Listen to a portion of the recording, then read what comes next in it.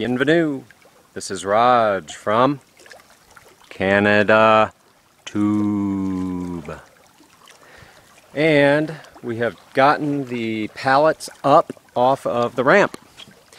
And a couple things to remember here, they all go in one spot and in a particular order. When you remove the far end first, that goes on the bottom. And then the second one on top of that, I have the last one up in front of me, ready to go on top of the pile. It's real important that when you stack these, that you do it, you see that? You don't get them too close to the edge, because when you start piling them on top of one another, you're going to hit this winch if they were over there. So you got to do it. You see that? 2 boards.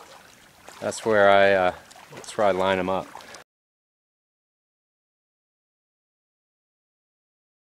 So these are a little bit hard to move. I move them on edge and drag them like that. You have good finger holds right there, and then when I get them to this point, I just